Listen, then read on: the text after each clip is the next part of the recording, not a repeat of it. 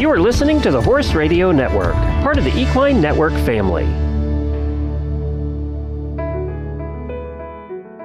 Getting emotionally attached to an item of tack seems silly, but it happens to us all. Learn how one woman copes with letting go in this episode of Barn Stories. Welcome to the Barn Stories podcast. I'm Lori Prinz, editor of Equus Magazine. And I'm managing editor Christine Barakat. This podcast features our favorite essays and articles published in Equus over the past 40 years. Although Equus is known for articles on horse care and veterinary research, our editorial mission has always been guided by the bond that exists between horses and people. And each issue has featured a real-life story that celebrates how horses enrich our lives and touch our hearts. We've searched our archives, chosen the stories that resonated with our readers, and given them new life in this audio format. Longtime subscribers may recognize some of their favorite pieces. And if you're new to the Equus community, these stories will confirm that no matter what sort of saddle you sit in, a deep emotional connection to horses is something we all share. We've featured many essays in Barn Stories about saying goodbye to a beloved horse. But this is the first time we've shared a touching farewell to a favorite pair of chaps.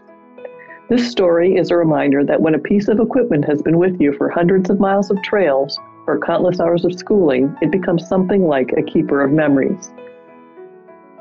I had a real, oh my God, I'm old moment while listening to this when I realized that fringed chaps were the height of equestrian fashion in 1984.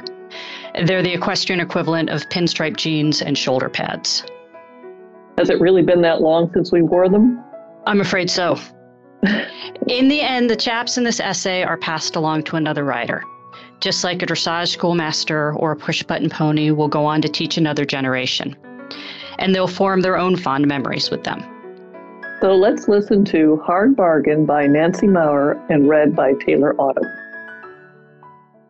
Tack swap.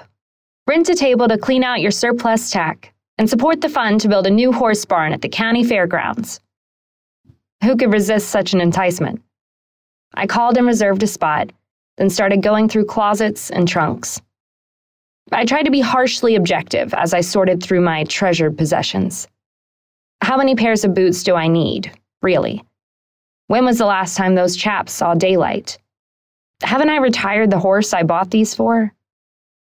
I squeezed my surplus into the car, and when I got to the fairgrounds, the parking lot was already full with an enthusiastic crowd, pouring over tables loaded with bargains. I joined the fray, and within minutes my own inventory started to disappear. I never realized what a pack rat I truly am. It's amazing how deeply attached we get to things. My chaps, for example. Somehow I had acquired 2 different pairs of gray suede chaps with long, elegant fringe. One was brand new, the other slightly broken in. I hadn't worn them in years, but somehow they represented something more than just apparel. My bond to them was hard to define.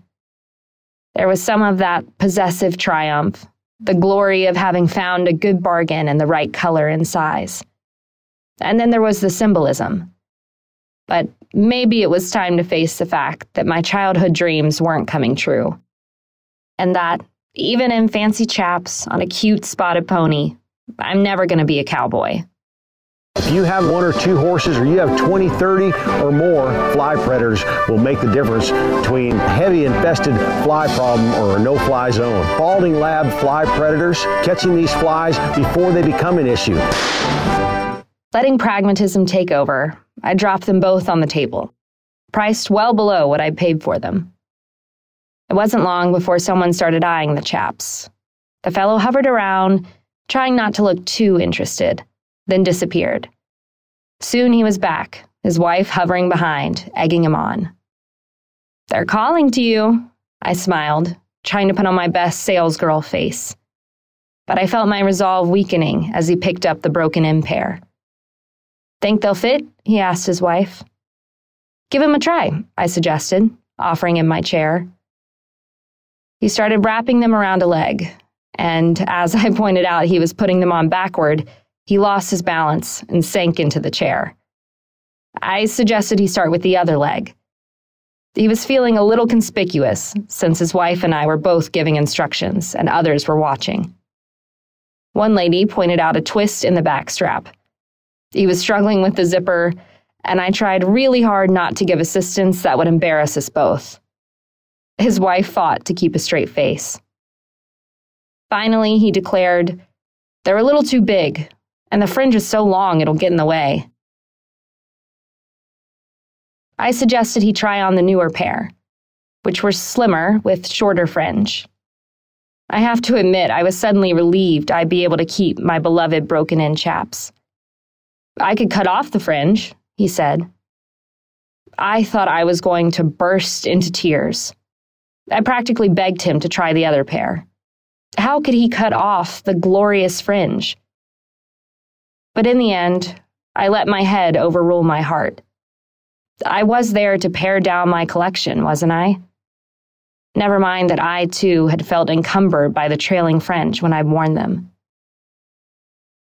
Finally, the man reached for his wallet. He looked happy, and I reminded myself that my precious chaps didn't need to languish in my closet. Instead, someone else could use them to spend many happy hours in the saddle, looking pretty sharp, even without the fringe. Thanks for listening to Barn Stories. We hope you enjoyed this episode. If you have a favorite article or essay from the Equus archives that you'd like us to feature in a future podcast, let us know. You can reach us at equusbarnstories, all one word, @gmail.com. Did you enjoy this episode of Barn Stories? Head over to iTunes to subscribe, rate, and leave us a review. Thanks for listening. The Barn Stories podcast is a production of the Equine Podcast Network, an entity of the Equine Network.